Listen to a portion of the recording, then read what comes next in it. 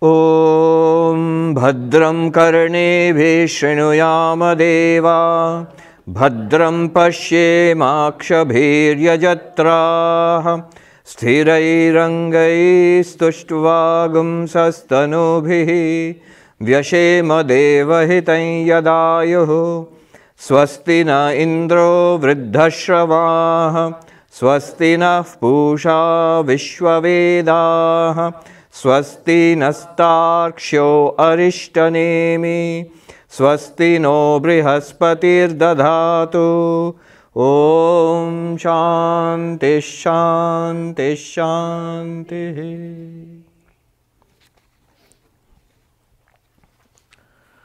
So, we are studying the Mandukya Karika in the third chapter. It's the chapter on non-duality, Advaita Prakaranam, which means the chapter on non-duality. Gaudapada here is trying to prove the claim of Advaita that the ultimate reality is non-dual, that other than Brahman, the absolute, there is no other existence at all. There is that only one reality. And this he is trying to prove with the help of reasoning. Reasoning based on our experience. Also from the Upanishads. He is giving relevant quotations. You see, when we look at Advaita Vedanta, which says that there is only one ultimate reality, Brahman, and this universe is nothing but an expression or a manifestation of that Brahman. Brahman alone is the reality. We run up against a contradiction very soon. What is the contradiction? First, we say that Brahman is the ultimate reality, absolute, beyond any change. Because it's beyond time, it's beyond change. It's only within time that change is possible, from one thing to another. So the change is possible within time. But Brahman is beyond time, beyond space, beyond time, beyond causation, so beyond change. So that's one thing. At the same time, you find that Brahman is said to be the cause of this universe. Brahman is said to be the cause of the universe. Where is it said? In all the Upanishads, it says that this manifold, this universe, it comes out of Brahman, from which the universe is born, in which the universe exists, into which the universe disappears. That is Brahman. Like a spider spreading out its web, like the plants bursting forth from the earth, like hairs and nails growing from a living human body. In that way, from the immutable appears this universe. So many such statements in the different Upanishads, we find these statements. Basically, they are all saying that Brahman is the cause of this universe. Now, unchangeable Brahman and Brahman as the cause of the universe are actually contradictory. Why? Because to be a cause of anything, you must be subject to change. A cause always changes. Without changing, it cannot be a cause of anything. So a seed sprouts to become a plant. Milk curdles to become curd or yogurt. Yes. And so things which change, they only can be causes of other things, effects. Kāraṇaṃ kāryam. Kāraṇaṃ means cause. Kāryam means effect. So a cause, Kāraṇaṃ, becomes an effect, Kāryam, only by a process of change. Now immediately you have a clear contradiction. The unchangeable Brahman is a changeable cause of the universe. Nirvikara savikara. Nirvikara means unchangeable, not subject to modification. Savikara means changeable, subject to modification. How can the two go along together? How can the two be true together? There is only one possible answer to this. Two contradictory qualities of the same, you can affirm two contradictory qualities of the same entity only in one case, when one of them is real and the other one is not real. How can a thing be a rope and a snake at the same time? It can't be. It can be if the snake is a false snake. A real rope can appear to be a false snake, right? That's the classic example. Snake rope example. Snake rope example is not really a snake rope example. It's a real snake and a real rope and a false snake. How can it be a dry desert and an oasis at the same time? Only if it's a mirage. It's a desert really, and it looks like water. So two things, contradictory things, can be affirmed of the same reality only if the one is true, one is real, the other one is unreal. Or what is said in Vedantic, in Advaita Vedanta, two levels of truth. Come. Two levels of truth, two levels of reality, absolute and transactional. In Sanskrit, paramarthika, vyavaharika. That's why these two levels of truth, you find this in Advaita Vedanta, you find this in Tibetan Buddhism, for example, in the Madhyamaka Buddhism of Nagarjuna, two levels of truth. Come.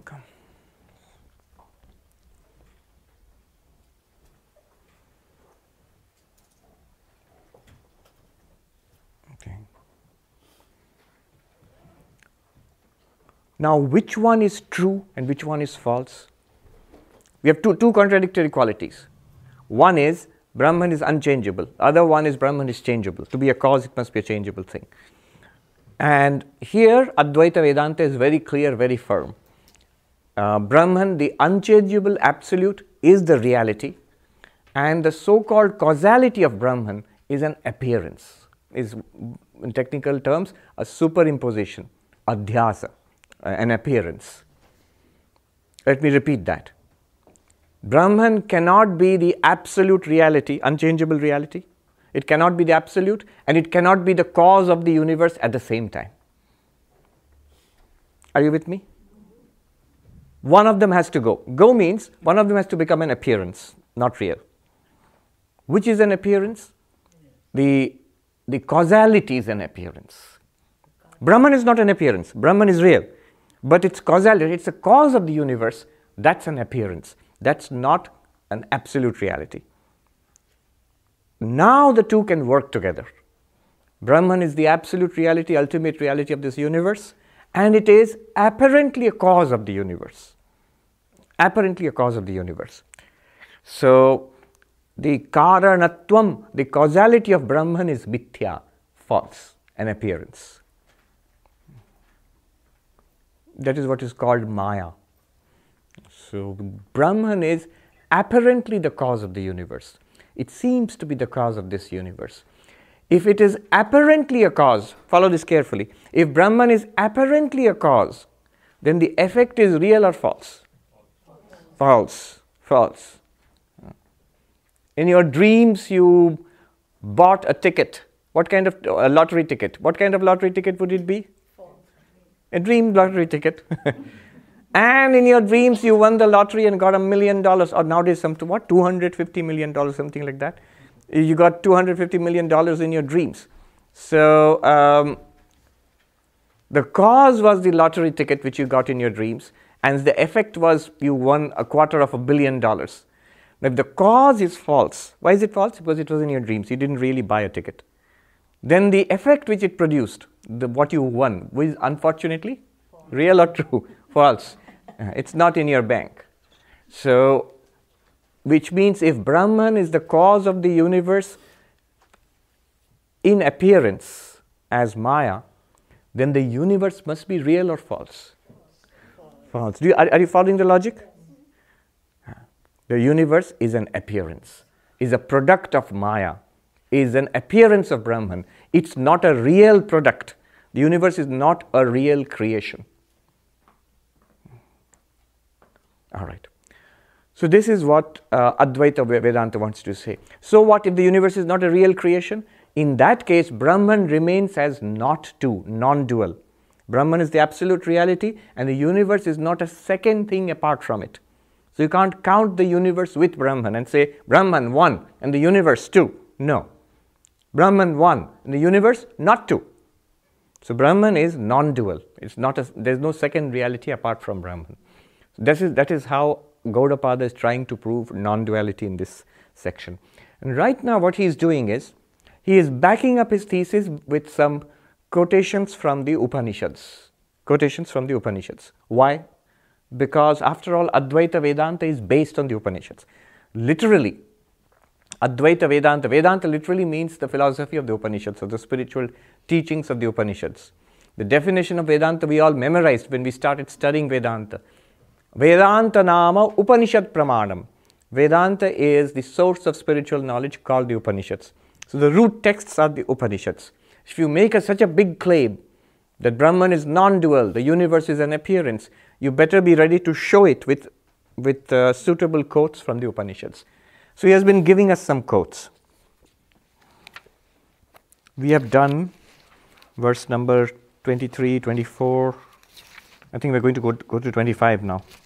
Yeah. In verse number 23, look at the second line. Nishchitam yukti yuktam cha. Which is, nishchitam means which is clarified or ascertained. And yukti yuktam, which is rational or logical. So these two things refer to two stages of Vedantic inquiry. What are the two stages? Shravana and Manana. Do you remember Shravana, Manana, Nididhyasana? Shravana means hearing. Hearing literally does not mean only hearing, but it means what we are doing, systematically studying Vedanta. So by Shravana, when he's going to give so many quotes, he is talking about this Nishchitam, the Shravana, the study of the Upanishads, and he's giving a sample of some quotes. And last time I mentioned, how do you ascertain the meanings of these Upanishadic texts? So a six-fold system, the Vedantic hermeneutics. Do you remember last time we did it? So upakrama, upasanghara, beginning and end, abhyasa, repetition, apurvata, uniqueness, upapatti, reasoning, arthapatti, what is eulogized or praise, and last phalam, the result. All of them taken together point to a certain meaning. So if you use these methods, you can call them Vedantic or Vedic hermeneutics.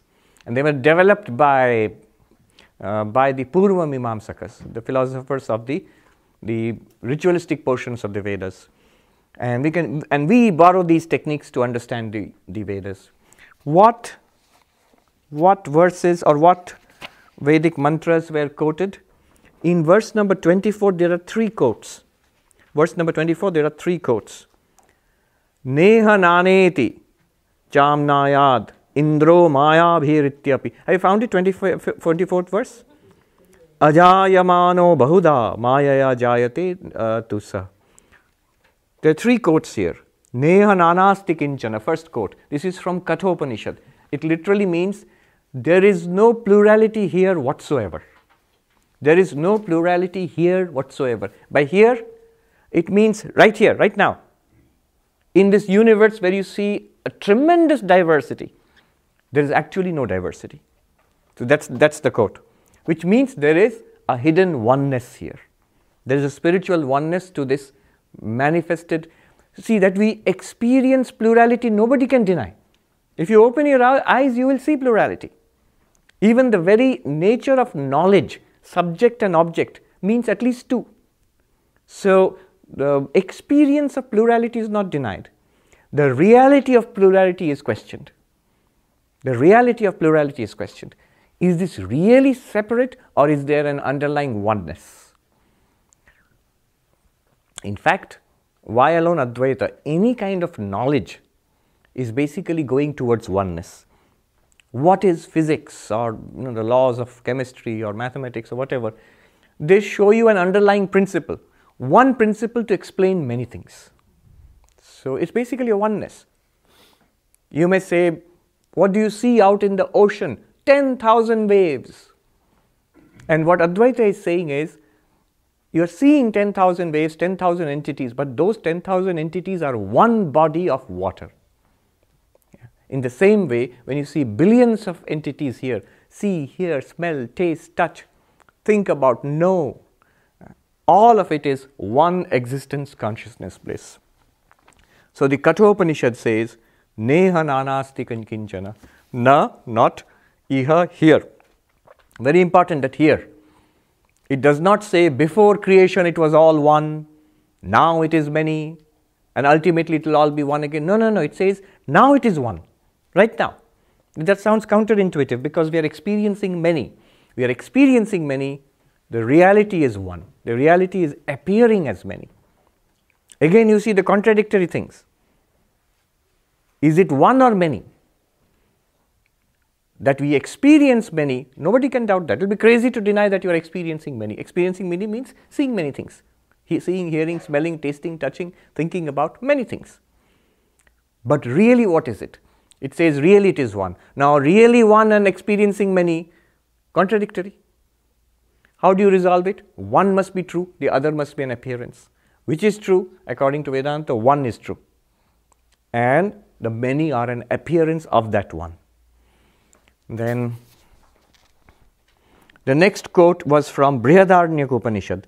Indro māyābhir pururūpayate. This is from Brihadaranyaka Upanishad. Second quote. It means Indra assumed many forms. Pururupa, multiple forms. So Indra here does not refer to the king of the gods Indra. Here it refers to Saguna Brahman. Brahman with the power of Maya. Brahman through the power of Maya assumed many forms. What are the many forms? Why should we care? These are the many forms. What you are seeing, these are the many forms of Indra. Indra assumed all these many forms. Māyayā, there it means as if by magic. As if by magic appeared. Now, as if by magic is equivalent to saying as if, not really. So, Indra remaining as Indra appears as this universe. Same thesis. It is really one, you experience it as many. The third quote, a beautiful one. This is from Purusha Suktam, a very nice hymn a beautiful hymn from the Vedas. I mentioned how it is chanted by traditional Hindus when somebody passes away. In the monks when they are cremated, before that, this one is chanted by the brahmacharis, novices. So, Purusha Suktam. Ajayamano bahudha jāyate. That ultimate reality, without being born, is born as many. Now look at the contradiction. That ultimate unborn reality is born as many. Ajayamano. It is not born as anything and is born as many. How? So, the only way is one of them has to go. That unborn reality is one thing. Do you give it up that it is not unborn?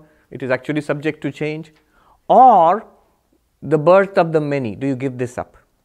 So, the Upanishads take their firm stand that the ultimate reality is unchanged. This thing which we experience is an appearance. Appearance of what? Of that. This is the third quotation. It's from Purusha Sukta. Then let's go on to verse number 25. Another quote comes.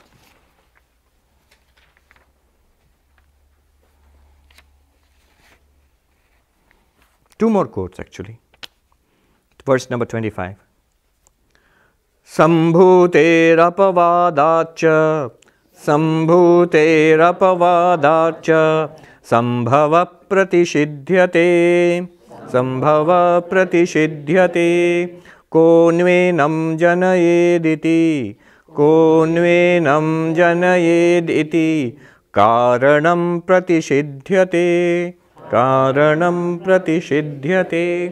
This requires a little bit of explanation. Two quotes are here. Quotes from where? From the Upanishads. One is from the Isha Upanishad. The Isha Upanishad is one of the smaller Upanishads.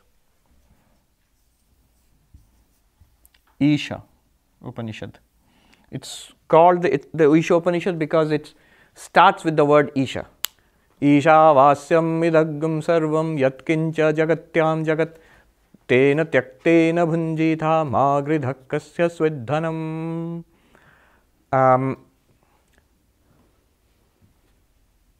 By the Lord, all this moving and unmoving is pervaded. By this renunciation, may you enjoy life or protect this knowledge. I'll explain. And do not covet what belongs to anybody else. So, the first sentence of this one, this is the first mantra of the Upanishad. That's why it's called Isha Upanishad. Mahatma Gandhi said that if all the texts of Hinduism were lost And only the Ishopanishad remains, only the first mantra of the Ishopanishad, only the first line of the first mantra of the Ishopanishad remains. All of Hinduism would remain. So this first line is very important. Isha vasyam idam sarvam. Literally it means cover all this. All this means whatever you experience in life, cover it with God. Cover it with God. Vasyam means, the commentator Shankaracharya says, achādaniyam is to be covered. Come, sit. Can you give him a place to sit here?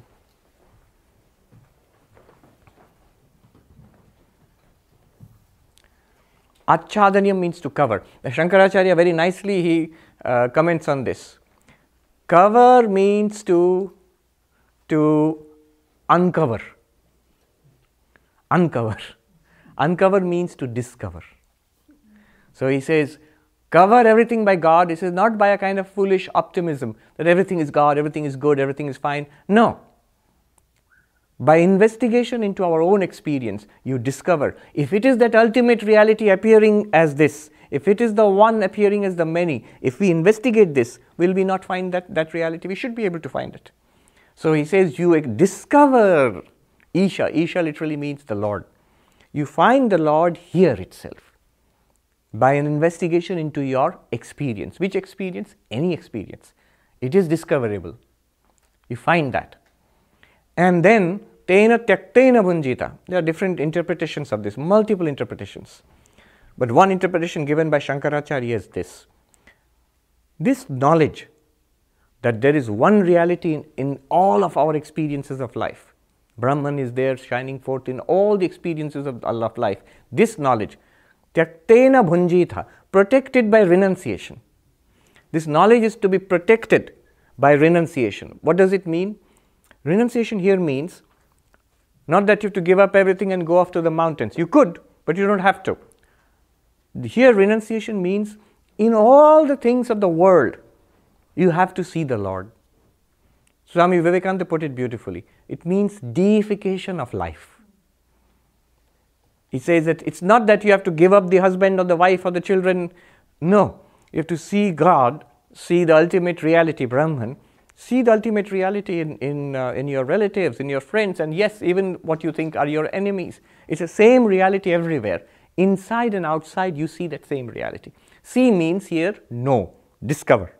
See is not with physical eyes. So this seeing itself, that it's not a multiplicity, and therefore I hold on to that one reality and now no longer relate to the world as an individual being trying to get nice things and avoid the unpleasant. Yeah? Come. Can you sit somewhere here? There's space here. So this automatically becomes renunciation. What is renunciation? Do you remember the story of the princess of Kashi? I won't repeat, those who remember. So what was so attractive is realize that I alone am in that form.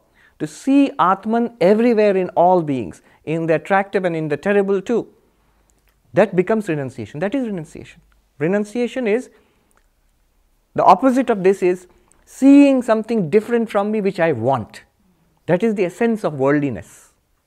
There is something I have yet to attain, yet to experience, yet to taste, and so I want that experience, that person, that object, that place, that thing I want. And realizing I alone, the Satchidananda, the pure being, am in that form. Immediately the special desire to have that or the desire to avoid that goes away. How can you desire yourself or hate yourself? I mean, people do hate themselves, but there it means something else. This is hating some particular attribute or characteristic. But you yourself are in all beings, and you recognize that itself is renunciation. That's also self-realization. That is self-realization. In fact, Shankaracharya says, realizing the Lord everywhere, what does it mean? The word is Isha. Isha means by the Lord. And then Shankaracharya, very beautifully, in one sentence, Isha, it says, Paramatma Rupena, as Paramatma, the Supreme Soul. And Paramatma is what? It's your Atma, yourself. So Atma Rupena. So Ishavasya means Atmanavasyam, by your own self. So the original text is by God everything is pervaded, and by Shankaracharya's commentary, by yourself everything is pervaded. Yourself, of course, with a capital S. So this is how the first verse of the Isha Upanishad starts. And so it's a tremendous thing. And Mahatma Gandhi, as I said, he said that by this, if you have this much, whole of Hinduism is there. Why is it so important? Note here, the ultimate reality is both transcendental and immanent. It is within everything, so it's immanent. It's everywhere here. And yet it is beyond everything. And it is your own self. You are that. So Brahma Satyam Jagat Mithya Jiva Brahmeva Napara. Brahman alone is real. The world is an appearance. And you are that Brahman. All of these truths are there in this mantra. Anyway, nothing to do with us today. The mantra which is referred to here in the 25th verse is the 12th mantra of the Isha Upanishad. Isha Upanishad is very small, 18 mantras only. But the 12th mantra of the Isha Upanishad is referred to here. What is that mantra and why is it referred? It's a bit arcane and it's complex. Isha Upanishad is small but complicated. We'll do it someday. The first verse is the most important. First mantra is the most important one, which I just explained in brief.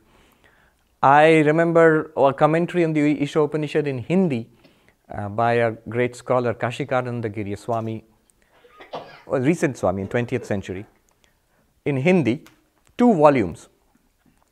So, 18 mantras, 2 volumes. The first volume is the first mantra. And the second volume is the 17 mantras, other 17 mantras. So first, that's how important the first volume is. Yeah, they were voluminous sometimes, the people who would write these things. I remember an extreme example of this. There was a great orthodox Swami, non-dualist, Hariharanandagiri, I think. He was well known as Karpatri Maharaj. Karpatri because he would have his food, monks have a begging bowl.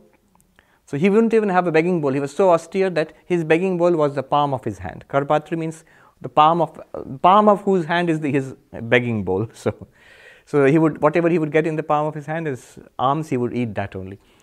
So that became his name. But he was one of the leading orthodox scholars of Vedanta. So he has a multi-volume commentary on a certain section of the Vedas, and the introduction to that is the first 2 volumes. The first 2 volumes is introduction, nearly 1,000 pages. Nearly 1,000 pages, of course, with Sanskrit and Hindi.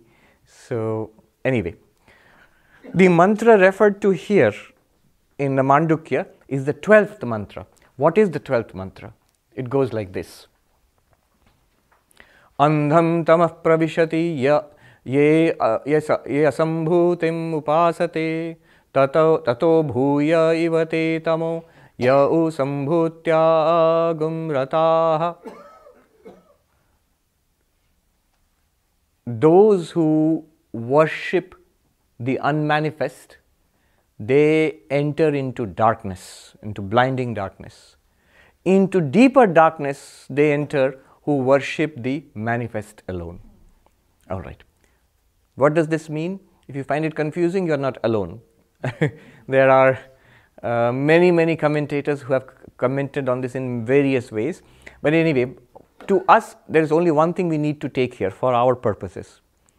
The word used here is saṃbhūti.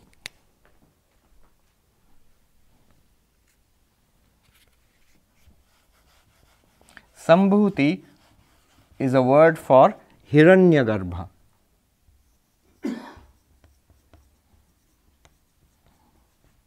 Is equal to Hiranyagarbha. And you might say, what is Hiranyagarbha? Literally, it means the golden womb.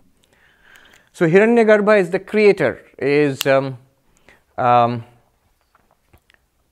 the more common word for Hiranyagarbha in Hinduism is Brahma, not Brahman, Brahma, the God Brahma. You know, in Hinduism, the Trinity, Brahma, Vishnu, Maheshwara, the creator, preserver, and destroyer. So, the mythology is like this. Vishnu, who is the creator of the universe, actually, a preserver of the universe. So, Vishnu is in eternal sleep on his couch. He's a bit of a couch potato. So, the couch is this magnificent serpent, the cosmic serpent, Ananta, with 1,000 hoods. And Vishnu is in Ananta Shayana. So, in fact, I think the Srirangam image of Vishnu is in Padmanabha Swami, I think it's Ranganatha Swami in Srirangam, yes. So that's the posture. And so it's basically absorbed in samadhi before creation, the state of God before creation. Now, how does creation take place? So it's all in a beautiful imagery and mythology. From the navel of the sleeping Vishnu sprouts this lotus, and on the lotus is sitting Brahma, our Hiranyagarbha, who proceeds to create the entire universe. So he is a pretty busy guy. I mean, he is busy creating the universe. But notice one thing about him. He is created too. He comes up from Vishnu at the start of the universe and then projects and makes the entire universe possible. And when the universe is destroyed finally, the whole universe disappears, Vishnu alone remains with the power of Maya, and Brahma too disappears. Then sort of, we can imagine the lotus folding up and withdrawing back. So it's all imagery, but it shows one thing, that Brahma is said to be, Brahma or Hiranyagarbha is said to be the firstborn, the first created, who creates everything else. Now, in the Mandukya Upanishad, for example, there is a beautiful, the first mantra of the Mandukya Upanishad. Brahma devanam prathama saṃbhūva. Brahma, the first of the God, Brahma was the first of the gods to be manifested or born. So if it's born, it's subject to birth and death, subject to change. Vishwasya karta bhuvanasya gopta, the creator of the universe, protector of the worlds. Who is the creator of the universe, protector of the worlds? Brahma. Who is Brahma? Devanam prathamaha, the first among the gods who was created or born. So it's a gods with a small g, not God. And Gaudapada says, look, the worship of Brahma is criticized in the Isha Upanishad. Because worship of Brahma literally means the worship of this physical universe. It is subject to creation, change, decay, and death. It is within the cycle of being born and dying.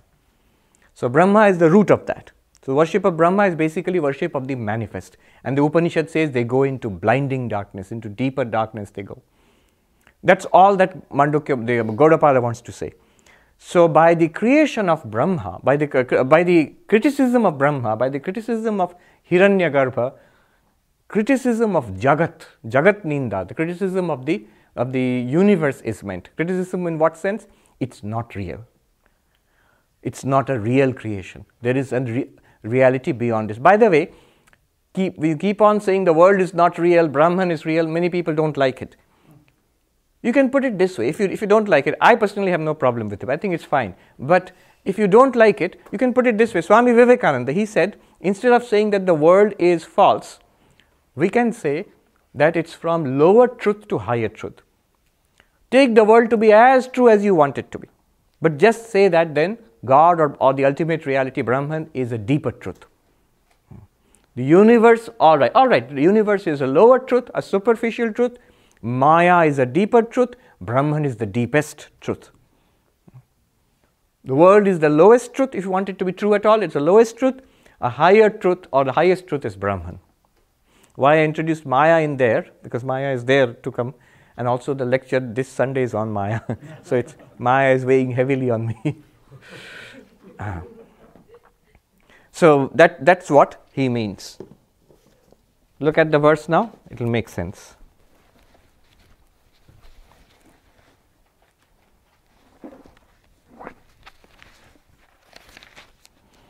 saṃbhūterapavādācca, by the criticism or the critique of Sambhuti, Hiranyagarbha, saṃbhavaḥ pratiṣidhyate, creation itself is negated. Negated means appearance is not negated. You can see this universe appearing, but it's not a real creation. If it's not a real creation, the creatorship or the causality of Brahman is negated. Brahman is not a cause of anything. The second quote is again to this effect. It's from Brihadaranyaka Upanishad. It says, Ko nvenaṃ janayediti kāraṇaṃ pratiṣidhyate. The original from Brihadaranyaka Upanishad is ajāyamanam jāyate, jāyate eva. Something like that. It says, though unborn, it appears to be born. Similar idea. And then it says, Ko nvenaṃ janayet. Who indeed can create this one? Ko nvenaṃ janayet. Which one? Which one? You, the individual being. So what it says is, us, the jiva, the individual sentient being. The earlier quotation was about the world. Now it's about you, the individual being. Individual beings, we are not created. We are not jivas. We have not proceeded or fallen from God. We actually, though we seem to be separate, we actually are eternally one with God. We are Brahman. So the idea of Vedanta, jiva brahmaiva napara, the individual sentient being is none other than Brahman, is echoed here. Ko nvenaṃ janayet. Who indeed can create or give birth to this sentient being? The answer, who can do it? It's a rhetorical question. Answer, nobody. In that case, don't we exist? We exist. Yes, what you consider yourself to be as an individual being, this body, this mind, and subject to transmigration, birth and death, all this suffering. This is an appearance if you would only investigate your own existence. How will you investigate? Vedanta teaches you all that. You know, the method of the 5 sheets, Drigdrishya Viveka, or indeed in the Mandukya. What is the method? What is the method of investigation? Avastatra. I hope you have not forgotten. We are doing Mandukya. The original thing was waking, dreaming, deep sleep, and the Turiya beyond that. So that is the method of investigating. As we investigate ourselves, we find that we are not jivas. We are not individual, separate, miserable little beings, subject to birth, decay and death. We are that absolute itself. We are the Turiya, the Brahman. We are that. So that is what he means here. Ko nvenaṃ janayed. Kāraṇaṃ pratiṣidhyate. The cause of you becoming a separate individual, that is negated. That means you have not become a separate individual, though you seem to be. Though we seem to be individuals, if only we would investigate, we are still exactly that same Brahman, as we always were.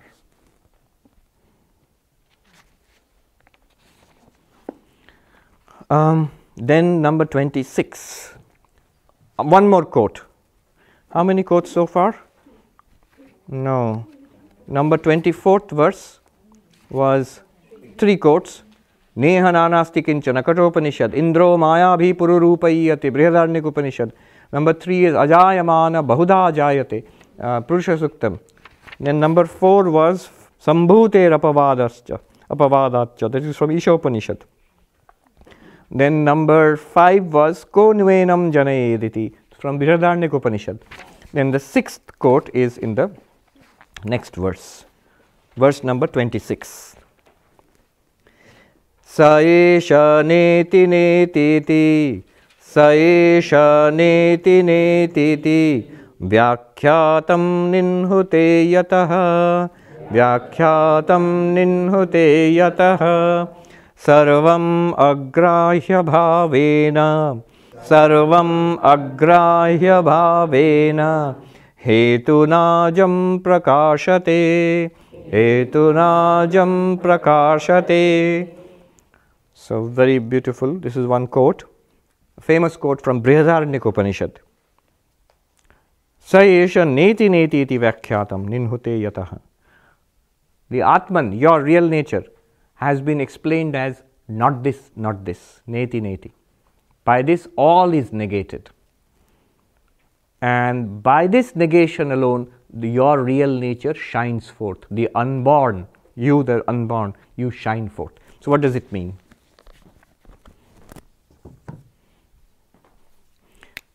Neti, neti.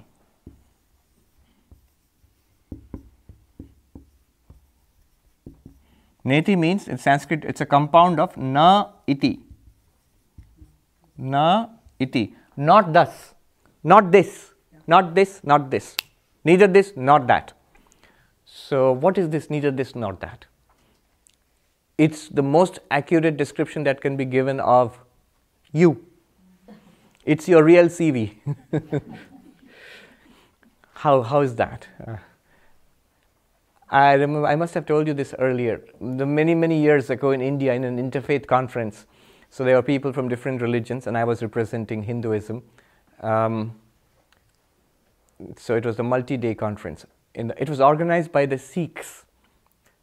It was the 300th year of what they call Gutta Gaddi. That means Guru Granth Sahib becoming their Guru. The Sikhs have a tradition of 10 Gurus. And finally the 10th Guru said, there will be no more Gurus from now on. This book, the Guru Granth Sahib, is your holy book. It's your Guru. So that occasion, the 300 years they marked. India is home to the oldest religions, living religions of humanity, and the newest too. Among the major religions of the world, the newest is, I think, Sikhism. So that's in India, and the oldest is Hinduism. I was in this interfaith meeting just a few days ago in Greenwich, Connecticut. There was a rabbi, a pastor, and a monk. It sounds like a joke. and imam. So the rabbi was saying that, so for example, our religion, Judaism, is the oldest among all the religions. I was sitting just down the panel, so I just waved my hand. And then he said, oh yeah, sorry, he's there. So, yeah.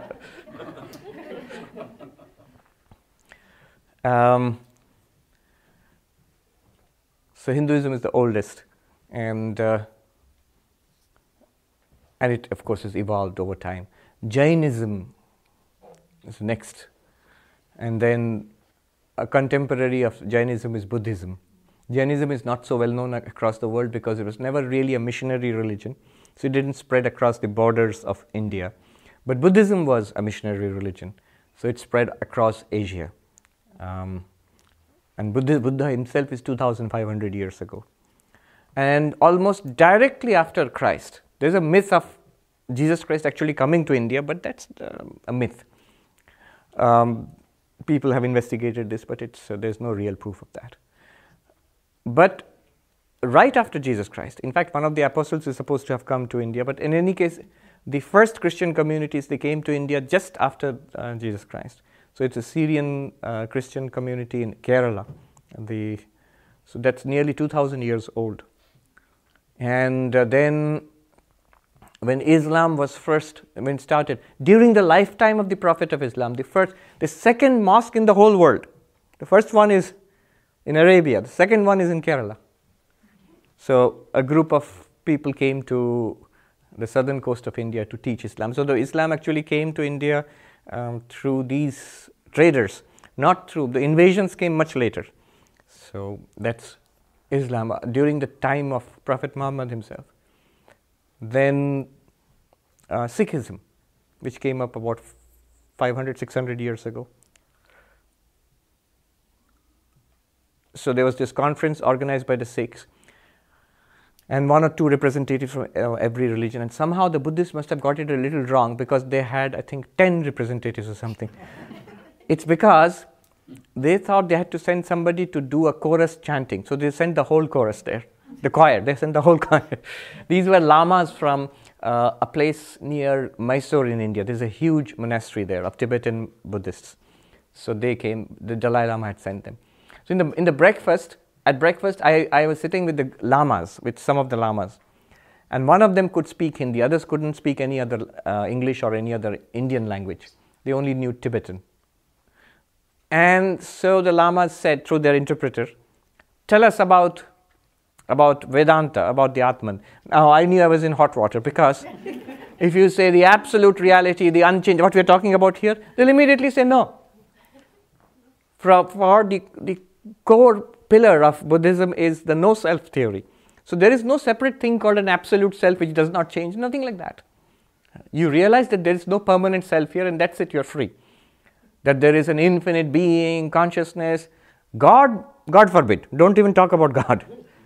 So, it's very interesting that I, as a non-dualist and Advaitin, I was at home with the God-centered religions and the non-God-centered religions. So when everybody was talking about we must not fight because we are all after all children of one God, I would see the Buddhists sitting and smiling. From their perspective, what God? It's a superstition. So, but as a non-dualist, as Advaitin, I'm equally at home with both. I can see you can reach enlightenment through both ways. So how do I express it to them? To the lamas, about Advaita Vedanta, about Atman, Brahman. I tried my best once, like Satyam, Jnanam, Anantam, Brahma. Brahman is infinite existence, consciousness, and they go, no, no, no, no. It's just impossible, it's wrong. It's just plain wrong to them, sounds wrong to them. So then I thought, oh, this one is there. So I said, Brahman, I said, Esha neti atma, the self is not this, not this. And I explained what it is. And then the person, the Lama who was translating in Hindi, he turned to them and explained in Tibetan.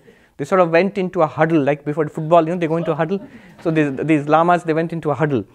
And then they came out with beaming faces. And the interpreter said, you are right, our master, there was a teacher there, a senior Lama, our master says, you can be a good Buddhist, you come to our side. So this is acceptable to the Buddhist. Can I ask a question? Yes. On the same topic, if I were a Buddhist, could I not say that if Brahman doesn't act, it doesn't create, No. it doesn't cause anything? No. So what good is it? Why not just have shunyata like Right. What good is it? In fact, one of the things which is terms which is used in Mandukya Upanishad, Brahman is avyavaharyam. Literally, it means useless. The most worthless piece of thing in the universe is Brahman. What good is it? Is that a good question to ask in the first place? No, what good? This is a profound question. What good is it?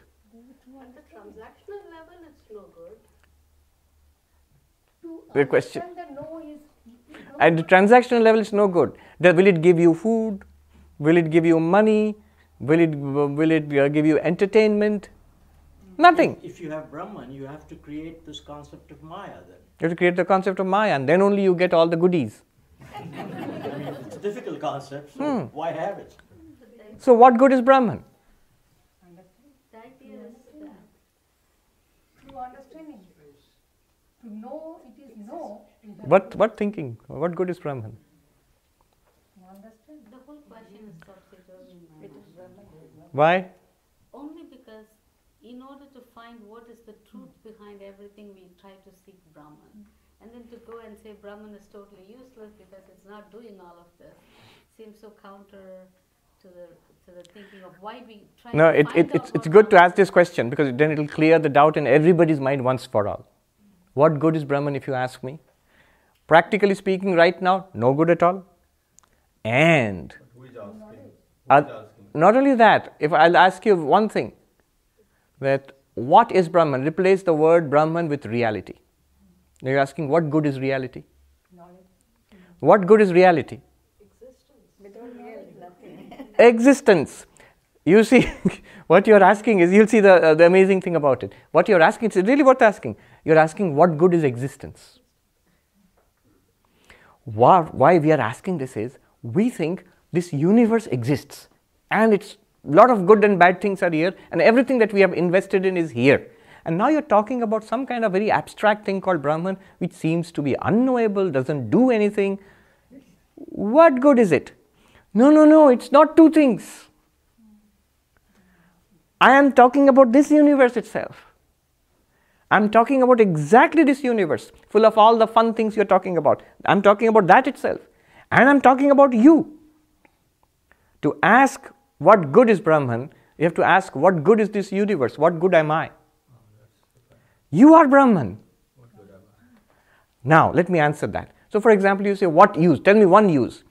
Brahman is the possibility of all uses. It's like asking, necklace is great, a bracelet is great, and the tiara is the best. But what good is gold? The necklace, the tiara, the bracelet, they're all made of gold. Without gold, you have nothing. So all use, sarva this is one of the terms. All usage is based on Brahman. Brahman itself useless. But all that we consider useful and nice and worth chasing, worth achieving, and all that we consider evil and horrible and terrible, all of that is based on Brahman. Take Brahman out of it, everything vanishes into nothingness. It's asking what good is reality. If you say take reality away, what remains? Unreal. Nothing. When you say universe is not real, what do I mean? I mean universe is not real apart from Brahman. When now, right now, this is very important to notice, right now what we are experiencing here, what is it? Brahman or universe?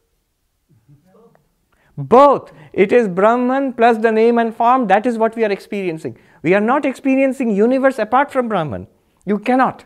If you try to experience the universe apart from Brahman, it's like trying to experience a golden bracelet apart from gold. It will just disappear. So what we are experiencing Brahman itself. But we don't know what is Brahman here. It's like looking at that altar and saying, yeah, I can see the altar, but what is wood? I don't see the wood, it's an altar. If I touch it and say, here, it's wood, you will say, no, it's altar. Because you don't know the difference between an altar and the constituent material wood. Because you do know, you know what I mean. But here we don't know, we don't see it. The enlightened person sees it. In the Drigdrishya Viveka it is said, what does Maya do? Maya, first thing Maya does is avarana. It hides. It obscures. What does it obscure? Two things. Within yourself, it obscures Drigdrishyayor bheda, the difference between the seer and the seen. You, the witness consciousness, and the witnessed body-mind system, the difference is not clear. So you think, I am the body-mind. Internally it does this. Externally, what does it do? Maya, it obscures the difference between Brahman and the universe. Brahma sargayor bhedaha. Brahman, it's there, right there. And the universe is right there. But what is the difference? It's like saying the difference between wood and the lectern is obscured. When I touch it, I say touch wood. I don't say touch lectern. It is literally wood and the name and form and function of lectern. Similarly, it is Brahman if you would only appreciate what it is and the name, form and function of the universe. Nama rupa vyavahara. So what good is Brahman? All good and no good.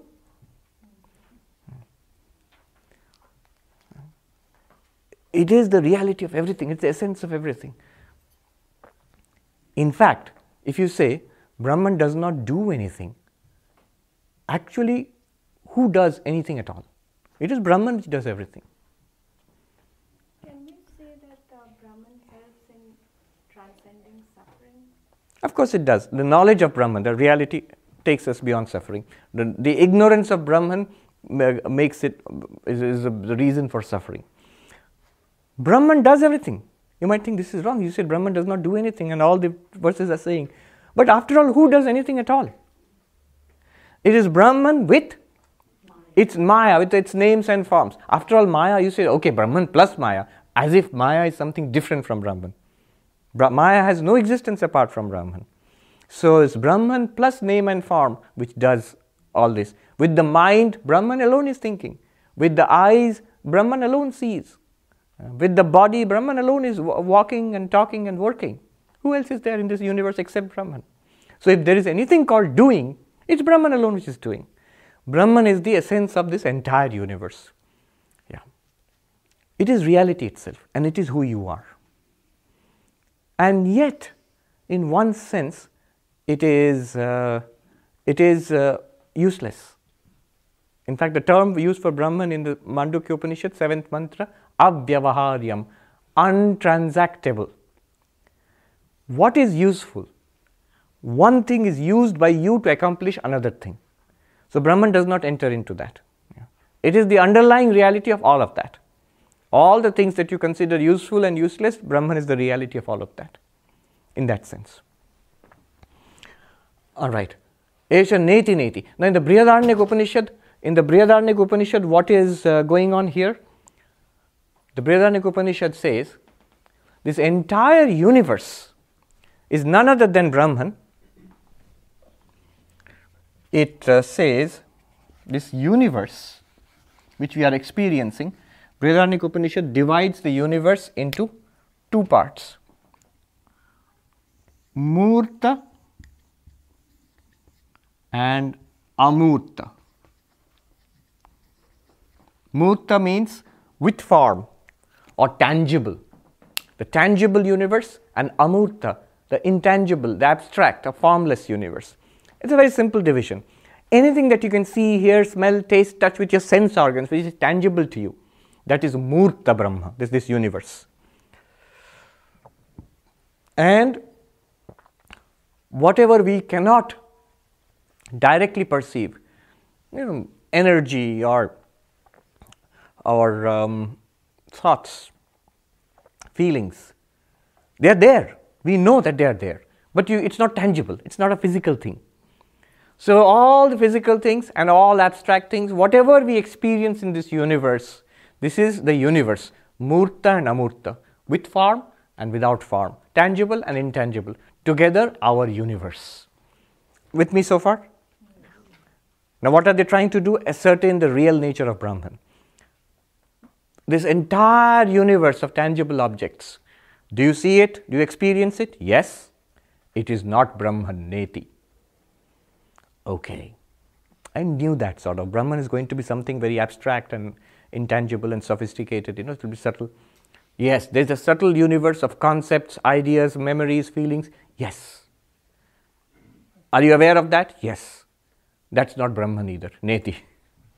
So it says neti neti. Neither this, Murta, nor that, Amurta. Then what is Brahman? You will say immediately that. The Buddhist will say it is shunyam, nothing. Neither the with form nor the without form, neither the tangible universe nor the intangible universe. In fact, every kind of object, drishyam, object of experience, drishyam, is negated. If you have experienced it, yes, I experienced it, not Brahman. Sorry. I did a lot of meditation and then I had this magnificent, beautiful experience. I saw this. Did you see it? Yes. Then it's not Brahman. Whatever else it is. I'm not denying that you saw it, but it's not Brahman. Because it's Murta or Amurta, an object. If you eliminate all objects, he says nishedha, if you eliminate all objects, what is remaining? The subject. Oh, you're already trained Vedantins. You know what to say. You, the subject. Yes. The pure subject, which can never ever be objectified.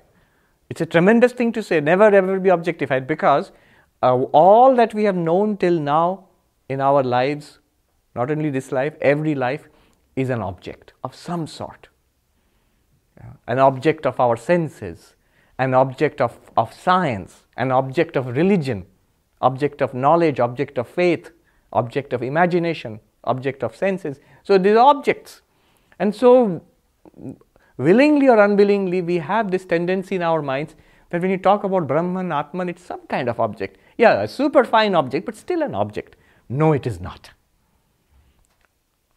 Here is a deeper meaning of neti neti. All objects, if you remove by neti, the first neti, not this, then you will fall into the next trap. Then it is not there. Nihilism, shunyam, the void. So there's nothing. Then comes the second neti, not that either. What is the void? What is there in the void? The knower of the void. It's like this. If you come in there into the hall and ask you, is anybody there? And you say, yes, Swami, there are 10 people there. How do you know? I counted. I saw them and I counted. So, there are 10 people. And then next time I ask you, go and see, is anybody there in the hall? And you come and say, Swami, there's nobody here. It's not strictly true. You are there. To say that it is nothing, nobody is here, there are no objects here, you must be there. Similarly, when you deny the entirety of the objective universe, everything, murta amurta, by the first neti, this is the deeper use of neti. By first neti, you remove everything objective possible. Close your eyes, no universe out there. Imagine the universe that disappeared. Nothing to see. Nothing to hear, nothing to smell, taste, touch. You're just a mind. Thoughts. And now shut that down also. You don't remember anything about your past. Anything at all. Everything is gone. Who are you? What am I? Names, all are gone. Memory, your personal narrative, all gone. Nothing. You can't remember anything. Then shut down those thoughts also. Absolutely nothing. You're still very much there as the awareness, as what? As the witness of the void. Shunyata drashta, that's the witness of the void. That witness of the void you are. One more point here. Are you with me so far? That is what is meant here by, very beautiful phrase is used, powerful phrase in verse number 26. Sarvamagrāhyabhāvena, which is completely agrahya, which is completely not comprehensible by any means at all. Not by eyes, cannot be seen by eyes, cannot be heard, cannot be smelt, tasted, touched, cannot be thought of, cannot be spoken about, cannot be remembered, cannot be understood by the intellect. Sarvamagrāhyabhāvena hetunājaṃ prakāśate. By this reasoning, what remains when you do this reasoning? The unborn one shines. Ajam prakāśate. Very beautiful thing. What is that unborn one? You. You, the reality. You shine forth. When? Right now. So this is the result of neti. Not this, not this. One more point here. By this kind of reasoning, one is led to the thinking that, so I must blank out the universe and then I'll be able to discover my real nature. I must erase all experience of objects into a void and then only I will discover my real nature. If you think like that, that's a yogic way of thinking. Patanjali Yoga tries to do that by nirvikalpa samadhi or asampragyata samadhi. In the deepest samadhi, when perceptions of the world are not, when apperceptions in the mind are not, you see yourself as the unchanging witness of the blankness. You're still there, absolutely present, unwavering consciousness. You realize your real nature. Even mind has shut down, so that realization will come just afterwards, after your mind starts working. So, that is Patanjali Yoga. Advaita says, you don't have to go into that void state. In this state itself, that same unborn one is shining. It's like this. It's called the light of lights. In our arati, the evening prayer, we chant this Jyotira Jyoti Ujala Ridikandara. It's a hymn to Sri Ramakrishna, though Sri Ramakrishna is not mentioned anywhere in that verse. It's a very beautiful verse. In fact, one of our great Swamis, he wrote a commentary on the Khandana Bhava Bandhana, the Arati song composed by Swami Vivekananda. He said the only thing I can compare it to in its grandeur is the Purusha Suktam of the Vedas, which was just quoted now. He says, so towards the end of this hymn, which we sing every day in the evening, in the Vespers, Arati, Jyotira Jyoti, light of lights, Ujala Ridikandara, lighting up my heart, the interior of my heart. Interior of the heart, in Vedanta, Buddhi Guha, heart means your intellect or your understanding. What lights up your understanding? Consciousness. Consciousness is the light of lights. How? What is the light of this room? This one. This one is the light of the room. Follow this. And follow it in your experience. You can see it right now. This is the light of the room, right? It lights up. What does light mean? It illumines, it reveals. So it lights it up. But the light of this light is your eyes. If you don't see it, it's not present to you. You have to open your eyes, and your eyes illumine. I'm using the word within quotes. Your eyes are the light of this light. What is the light of your eyes? The mind. Unless you're paying attention, even if your eyes are open, you don't see. Unless you're paying attention, even if your ears are there. One Swami used to, if you're not paying attention, he would say, "You are here, but you do not hear." How is that possible? You are here, but mind is not connected to the ears are the light, let us say. I'm not mixing metaphors. Ears are the light of sound. They illumine sound. But then the mind is the light of the ears. Mind is the light of the eyes and ears and everything. It illumines them. Whatever they present, they are like instruments. You are bringing in data, but now you must throw light upon them. What is the light of your attention? Mind is attention.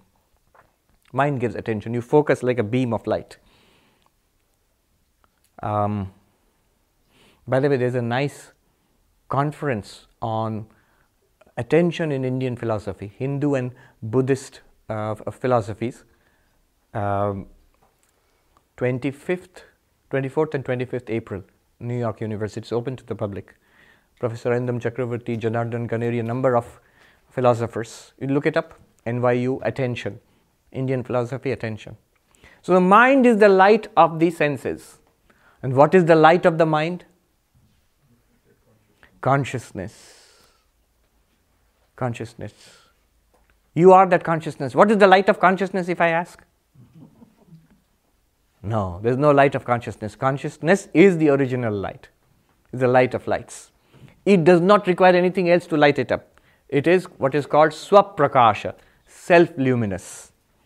It shining, tameva bhantam manubhati sarvam. It shining, everything else shines. You, the consciousness shining, the mind shines. With the mind shining, the senses shine. With the senses shining, the world shines for you. The world is lit up by your senses. Your senses are lit up by the light called the mind. The mind is lit up by the light called consciousness. And that consciousness, by that I mean not the reflected consciousness in the mind, I mean the original subjective consciousness, the subject consciousness, which is not a thing in this. Hetunājaṃ prakāśate. And that consciousness, which is Brahman, Mandukya, he says, ajam, which is unborn. Actually, then, that consciousness is the only reality. Mind, senses, body, external world, they are nothing apart from that consciousness. That alone appears in different layers as through Maya, as this subtle as mūrta and amūrta. Notice how we begin by saying neti, neti. Is mūrta, is it Brahman? No. The amūrta, is it Brahman? No. And then we reach the subjective consciousness, the pure subject, not object. And having reached that, Upanishad says ajam, it is not born. So what about all this mūrta and amūrta? They are not born, they are not created. They are appearances of what? Of you, the pure subject. They are like waves in an ocean. Mind, senses, world, external universe are all waves in that ocean of consciousness. Again, not very difficult to understand. Just take the example of our dreams. That one dreamer's mind appears as a world in dreams. As people, as events, as plants and animals, things happening good and bad and desirable and undesirable. The whole samsara comes up in an instant, complete with its own story and history. So it all comes up there and it disappears again, because even when it exists, it's nothing apart from the dreamer's mind. There's no second thing there apart from you, the dreamer. That's an example. That's an example. Here, consciousness is the reality. Yes. So what's the role of reflected consciousness in this, you mentioned that real consciousness is the one illuminating the mind. Yes. Is it just the way of describing the mechanism in which the mind is illuminated? True, it's a kind of description of mechanism. Reflected consciousness, in Sanskrit, chidabhasa. It's there, one thing is, we experience it. Right now, if you look at your own thoughts, there are two things you will feel. One is the thought itself, which keeps changing. Here you are seeing a pen. You have a thought about a pen, a perception about a pen. You see the hand, you have a perception about the hand. You see a flower, you have a perception about a flower. 3 thoughts, pen, hand, flower, changed. But all of them you felt you are aware. You are aware of these things. That awareness is not the original awareness, that's the reflected awareness. So whenever the mind functions, consciousness is, in one word, I would always put it within quotes, reflected. Reflected is just a way of putting it. It's the example they use is of a mirror. You have one real face. I'm not two-faced. I have only one real face. But when I bring a mirror, a second face appears there. So is reflected consciousness another type of consciousness? No, not at all.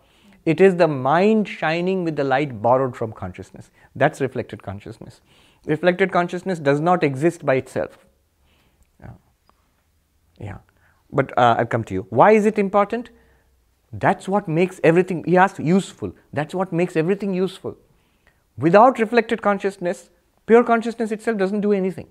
But the reflected consciousness, it reveals the contents of the mind. It illumines the senses. Sri Ramakrishna used to say, cooking is going on. And potatoes are jumping, bubbling in the water and jumping. A child thinks, oh, look at the potatoes jumping. The potatoes are not jumping. They have no power themselves. It's the heat in that water which is making the thing bubble and jump. So consciousness reflected in the mind makes everything possible. Our thoughts, the entire individual experience of a living being, that's possible because of the reflected consciousness. So you say, oh, then reflected consciousness is the real thing. No, it's not. It's as real as when you say moonlight. Moonlight is not real in itself. It's just the sunlight reflected from the moon. And it's a very good example because when you see anything with the moonlight, you can see the things, you can see the moon, shining moon. But the source you don't see, the sun at night. Exactly like that in this world. You see the world, you see the mind shining with awareness, but the source of that is not seen. An enlightened person knows where it is, exactly. We don't seem to see it. We are just, it's right here, but we don't, we are, it's the neatest of tricks. You know, they call it hiding in plain sight. I'll come to you. She asked first. Light of light is easier for me, but the witness of the void, is that reflected consciousness? Or No, that's the original consciousness. Why is the witness, and there's the witness and there's the void, and the void, isn't the void an object? The void is an object. It's just an absence, yeah. It's an object, it's a kind of object, yes. Is it because it is a special object, or is then, how is that different than from... If you try it, you will see. I understand your question. How is your deep sleep different from waking and dreaming? In waking and dreaming, consciousness works through reflected consciousness. So right now, through reflected consciousness, I am aware of the world. In dreams, I am aware of a dream lit up by my reflected consciousness. Deep sleep is also an experience, but a different kind of experience. Because during deep sleep, I don't feel I am experiencing deep sleep, in which case I wouldn't be asleep. If you just think back upon the experience of deep sleep, there the mind is not functioning. The mirror has been taken away. So there cannot be a reflected consciousness. Yeah, so it's a problem of language because you have to say something, the void, but what is meant is basically what is experienced in deep sleep. Yes. Yeah. It's void is like the experience in deep sleep is like the void. Yeah. Where everything is shut down, Yeah. consciousness goes on shining. What's that like? Again, a deep question, people ask, why is all this there? Follow this. It's like, Brahman is the reality, fine. Then why is all this there? I know all that Maya, but forget all that Maya and all that. It's just why all this experience is going on? Why? Brahman could have remained well enough alone. Why get into all this tangle? I mean, all your fancy karma, Maya, let's just leave it aside for the time being. Why at all? Somerset Maugham, when he met Ramana Maharshi, as a description of Advaita Vedanta, non-dual Vedanta, and says Brahman created this universe. And Somerset Maugham writes in a sort of dry humor, he says, I felt Brahman could have let well enough alone. Why? I can give you a very interesting answer. There are many answers to that. And Maya is, of course, a very profound answer, but I'll give you one interesting answer. Suppose Brahman did not experience this universe. Suppose. You're asking, why is it all this happening? Suppose all this did not happen. What would it be like? Like deep sleep. Like a witness of the void. And therefore Brahman has both. There are only two possibilities. Either you experience everything or you experience nothing. And Brahman does both. You do both every day. You experience the plenitude of life, yourself as the many. And you experience yourself as the nothing. Nothing means no thing. Things and no thing. These are the only two possibilities. And Brahman is doing both. You can't fault Brahman. Why are you doing this? I say, I'm doing the other thing also. But then you can't talk about no thing in that particular state. You have to come back to True. To do anything, talk about it, think about it, you have to have things. And then you dissolve everything, just the void. And then you have a nice contrast between the two. And Brahman is doing both. You can't fault Brahman. Brahman is at the top of his game. I'll come to you. No, wait, that lady there. Swamiji, because Brahman is pure conscious mind. No, not pure conscious mind. Brahman is pure consciousness. Then being a human, our consciousness, we can refine because it is a reflection of the pure consciousness. The pure what we have to emphasize on. Pure here means no content. Pure means no content or be pure like. No, it doesn't mean pure. Does not mean pure. Does not mean pure in the sense of sattvic. No. What you are talking about is a pure mind. Pure mind. Pure mind is a sattvic mind. Our consciousness is a reflection of that. Then that is absolute. I understand no action, but true understanding is a kind of thing purity. Absolute is True. pure. True. Then That is if true. we close to go to that emphasis, the human consciousness can be better. Yeah. Day by day. So that is enlightenment or whatever, but pure consciousness is the main thing. Right. And pure. And we are human being conscious, but if we try to understand the reality, that the pure comes. Then I don't understand here. The pure consciousness is absolute, but pure. Surya. After all this. But the reflection should be better if we go close by that. yes, No? yes, that is Let's true. work on that. When you're right, you have pointed out an important thing. The more we contemplate these things, there is an effect on our minds. Even this mind, which we have, this mind, which we are using, by contemplating these things, the mind is purified in the sense of the usual sense in which we use the word, a pure mind. That happens. That's why we are asked to constantly contemplate God. Directly, the mind cannot contemplate pure consciousness. You cannot. But you can contemplate pure consciousness with some attributes. Pure consciousness with attributes. The all-loving, the creator of the universe, the all-powerful, or Shiva, or Vishnu, or the Divine Mother. Multiple attributes. And that is the closest you have to God in Vedanta. Saguna Brahman, Ishvara. So contemplation, that's why we are always asked to keep on thinking about God. It has an effect on the mind, very powerful effect. It purifies the mind, that's right. Yeah, actually, I think the question she asked is almost similar to the one which I am about to ask basically. You said that in deep sleep you are ignorant still, right? Even though you are witnessing somehow the void, you are not aware of it. In other words, you are basically ignorant in that sense. So in waking and dreaming, you are experiencing all these multitudes. And Yes. So this or that. Now, then we are talking about the realm. I think probably I am hitting upon the same idea that she asked about. So, in the enlightened state, it's perhaps it's deep sleep like setting maybe, and No. it's not. No. But at the same time, you are aware of yourself, right? You're aware of what you truly are. Yeah, but okay. I know what you're trying to say. Yeah. how can you be aware of what you truly are if it's like a deep sleep? Answer is no. What you are asking is an awareness or a knowledge in the mind. That's what we're asking about. So knowing something through the mind, that's possible only in waking and in dream. Yeah, when the mind is functioning. Now, that seems to be unsatisfactory to us because for us, the only source of knowledge, the only place where we have our existence is in the mind. Not so for the enlightened person. The enlightened person clearly knows that he or she is not the mind. He's quite happy when the mind is shut down, is quite happy when the mind is working. Right now,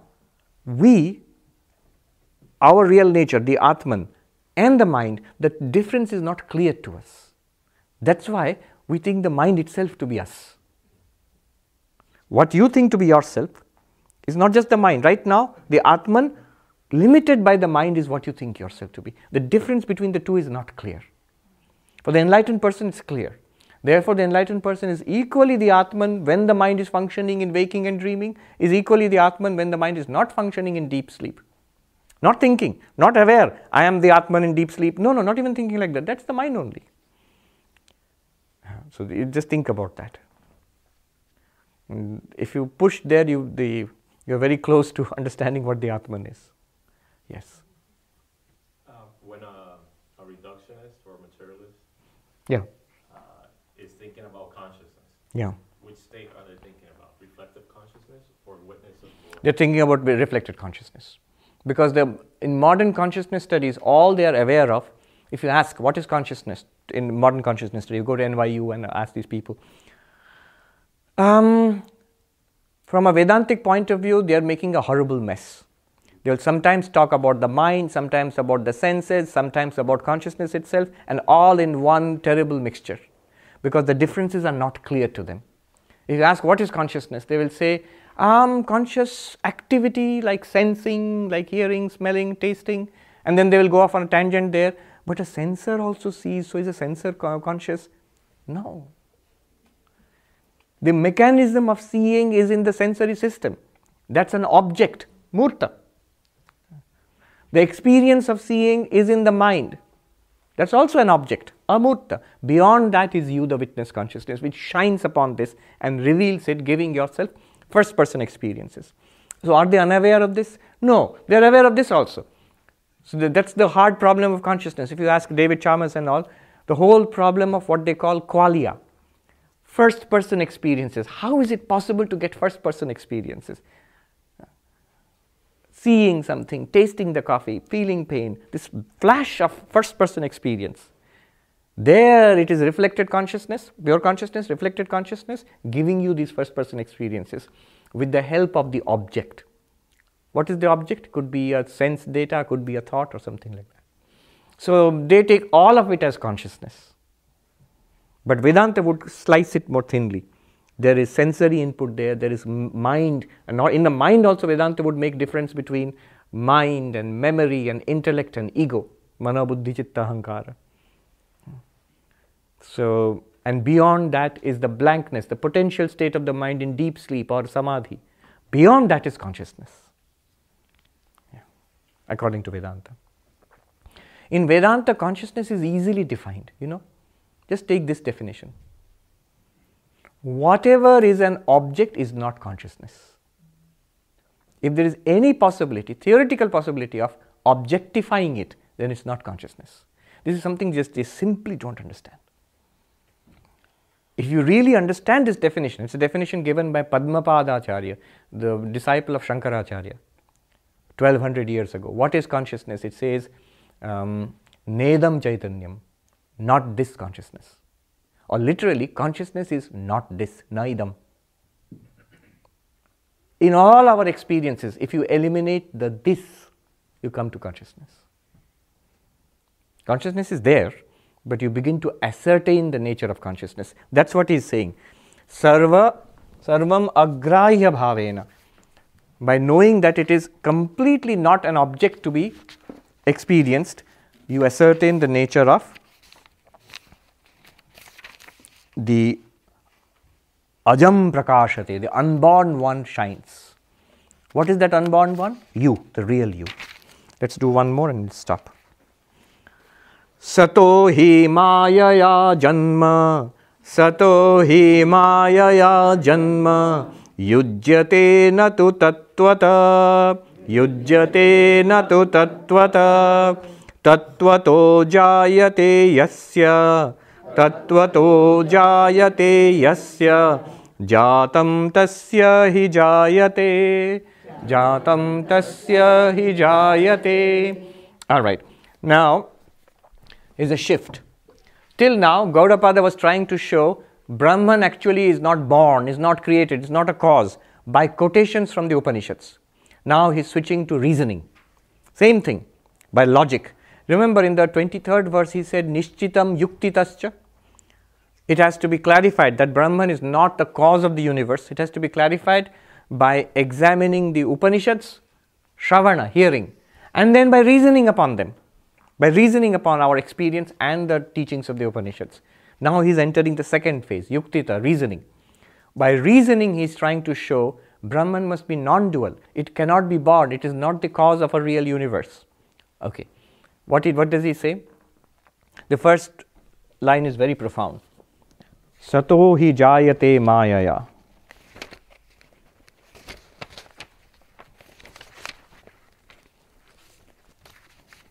Sato hi māyayā janma, yujyate natu tattvato. Of Sat, Brahman, pure being, causality, janma, birth, origination, creation is possible only through Maya, not really. Do you remember our original, the way we started? If when you look at Brahman, what is talked about Brahman in the Upanishads, you run up against a contradiction. Brahman is supposed to be nirvikara, unchanging, the absolute, beyond time. And yet it is also said to be the cause of the universe. But cause of the universe is within time. Why? Because cause means effect, seed to plant. From curd, milk to curd, whatever. Cause is effect, cause and effect.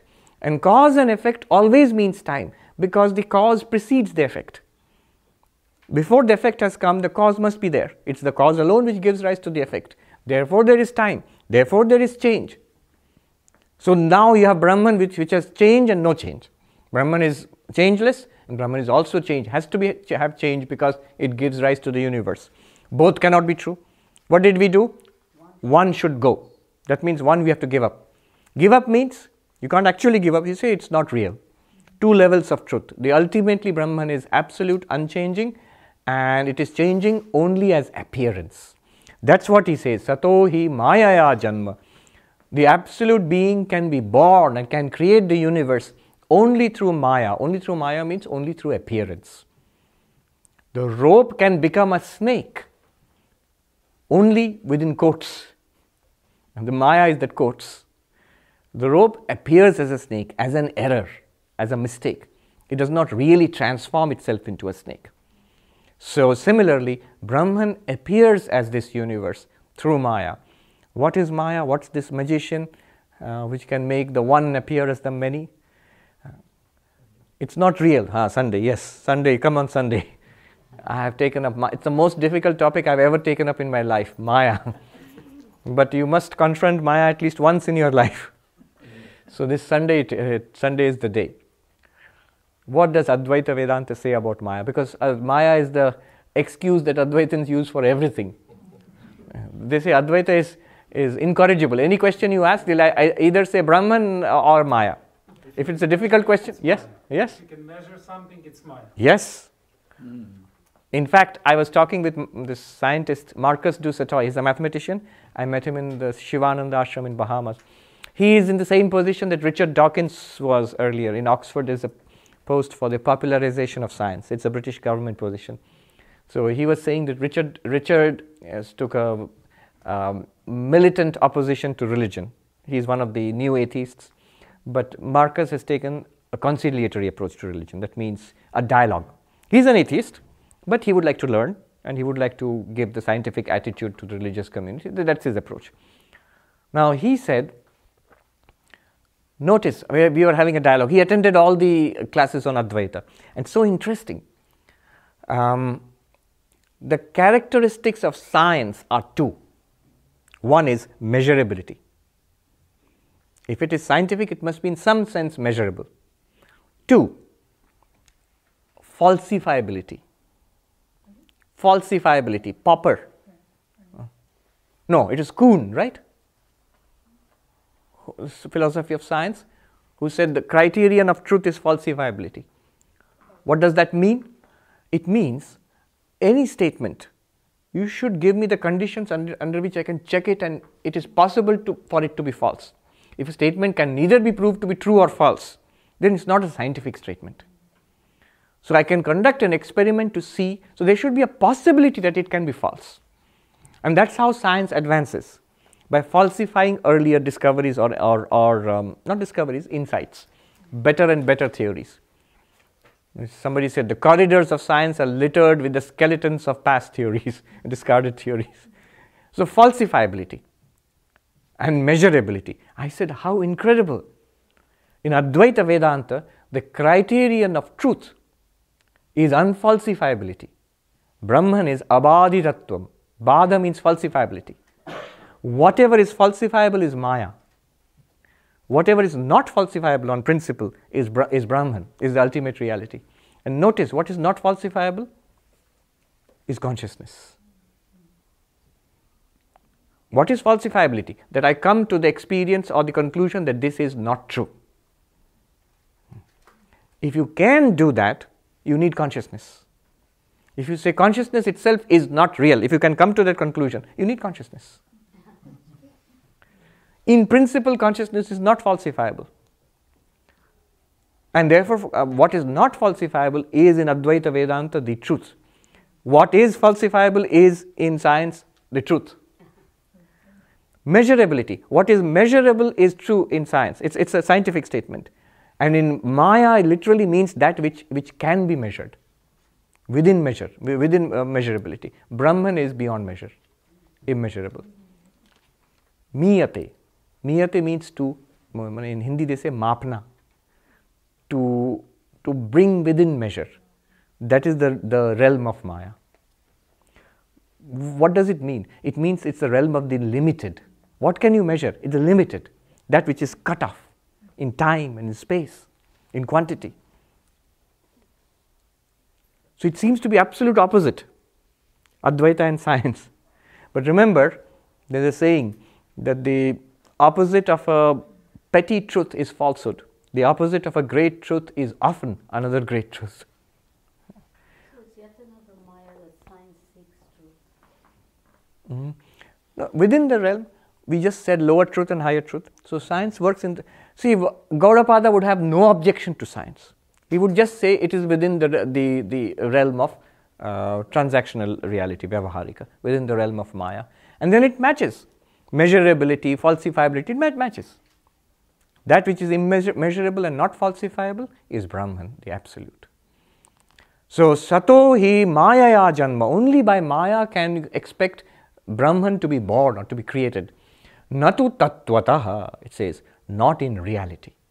Brahman is not a cause of anything in reality. Tattva means in principle or in reality. And therefore, next line, in mathematics you use a proof called reductio ad absurdum. Let us assume Brahman is created. Brahman creates the universe. Second line, tattvato jāyate yasya jātaṃ tasya hi jāyate. 27th verse. Second line, let us assume Brahman actually created the universe. Let's assume. Then what will happen? Brahman becomes subject to change. The same logic which I put. If Brahman is subject to change and modification, remember the sixfold changes. Jāyate is born, being born comes into existence, asti, vardhate, grows, viparinamate, matures, apakshiyate, decays, and nashyati, dies. Brahman will be subject to change and decay and death. What kind of absolute will it be? What kind of God will it be, which is subject to change and decay and death? It will be something like the Hiranyagarbha, which is created and then creates the universe and again disappears at the end of the cycle. It will be a changing reality. Brahman will become a changing reality.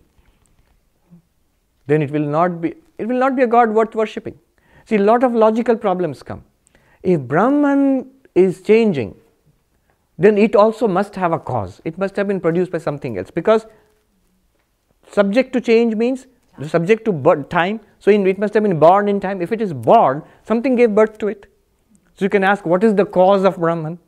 Then it leads to regressus ad infinitum.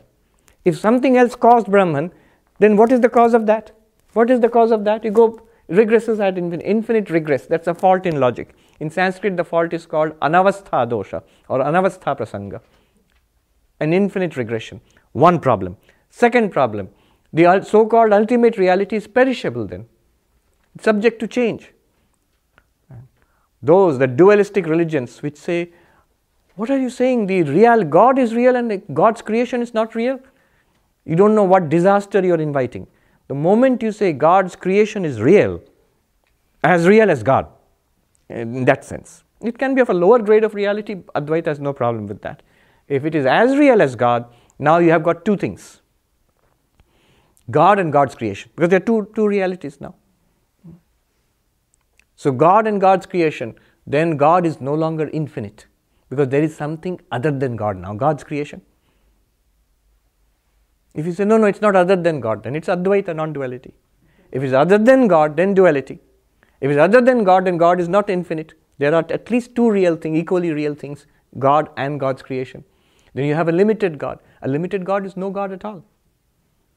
All the great God you worship in all the dualistic religions, it's vitiated by your own logic.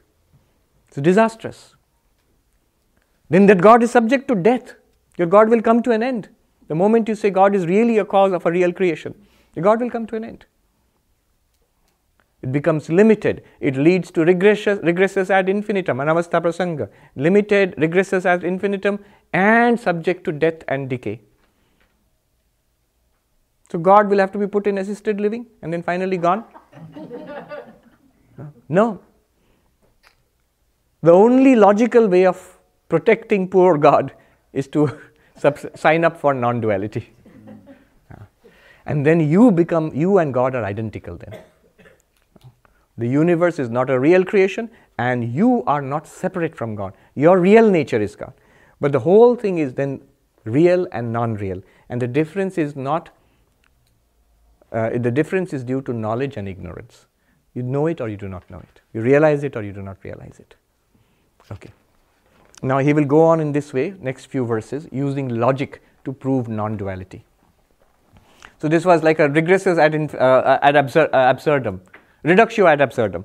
That means I assume, let the, what did we do as kids? Let the sum of the three angles of a triangle be more than 180 degrees, something like that. Then you get a ridiculous result. Then you say, no, in that case it cannot be more than 180 degrees. By the way, it can be if you have non-Euclidean geometries. Om Shanti Shanti Shanti Hari Om Tat Sat Shri Ram Krishna Arpanamastu.